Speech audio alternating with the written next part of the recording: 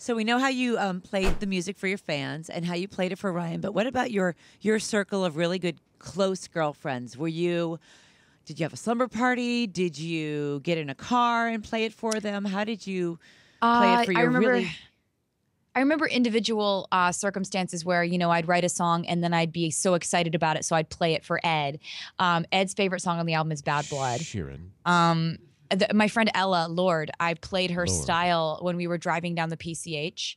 And we were going to lunch in Malibu, and I was like, "Hey, I just finished this thing. Can I play it for you?" And I remember when that beat drops in the intro of the song, she was just like, "Yeah!" And that day she tweeted something about like that chorus that just. She tweeted something about the chorus that was very like. She didn't say that she had heard my new music, but it was definitely about my song, and I was so excited about it, but nobody else knew what she was talking about.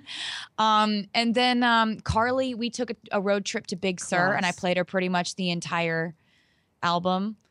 Lena Dunham has heard it from beginning to end. She heard the stuff I was writing for 2 years. We're filling in the last names. 2 years. I just picked up on that's what you guys were doing. We're just Carly Kloss, you just went to the game with her. Was that last night?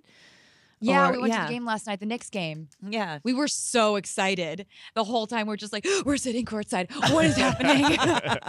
So with these girlfriends, I hear you guys talking here about this, and you listen to your lyrics. I mean, you have an incredible way with words. You have an ability to explain things or not explain things or address things or summarize things with the lyrics that you write.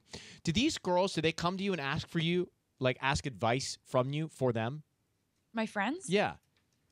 Sometimes.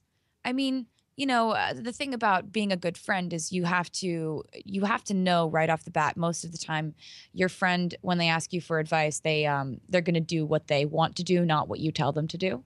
Because that's how human beings work. And I think being a good friend means that you don't really preach to them as much. The advice that I give is mostly on Instagram when people outwardly ask for it, because I'm not going to give advice if it's not asked. Well, I'm not going to be like shoving advice into people's ears. Then to that point.